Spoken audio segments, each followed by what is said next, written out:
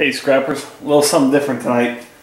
I've been getting into trying to find different things to do with the scrap outside of just taking it to the scrapyard and getting a couple bucks.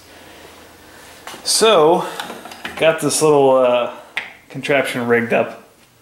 A little motor, some gears in here, and just a tiny little light bulb and some wires. So I was just thinking, what else can I do with the scrap, especially the motors? I mean, this is a good motor, and it only weighs a couple ounces, and they pay 20-25 cents a pound. So I'm looking at, 3 cents for that.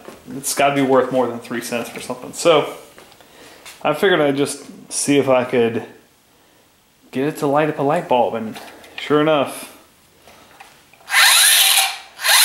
it works. It's not very bright, and obviously it only works when I crank the gear there, but I'm sure there's some way that I can figure out how to get this to move easier, or maybe on a wheel or something. I'd use some leverage, some different gears.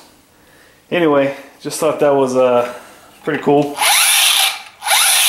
It's not a very bright light bulb, but I mean, pretty cool little contraption. Only took me a few minutes to put it together, so I'm going to try and fiddle around with something a little bit bigger, see if I can get that to work, and I'll keep you posted. RobbieTwoScraps, out of here.